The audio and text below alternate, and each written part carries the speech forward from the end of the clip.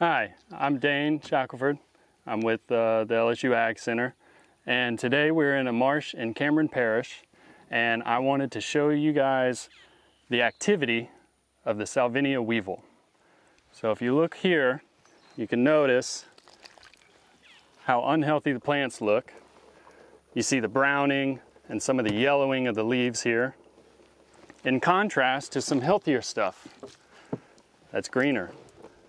When you see this browning, it's a good indication of high weevil activity. So it would be a good idea to move this brown material to areas that have greener, healthier Salvinia. In doing this, you'll actually help the weevils disperse along the landscape quicker so that they can gain control of the giant Salvinia infestation. If you receive weevils from the LSU AgCenter, there are two ways that you can go about dispersing the weevils themselves. One idea is that if you have a larger area that's infested, you would start what we call a weevil nursery site. So basically what you do is you take the material that you get from us and you put it off in a little corner area, somewhere that's easily contained and easily observable. And you look for the yellowing or the browning of the plants. That will let you know that the populations are increasing.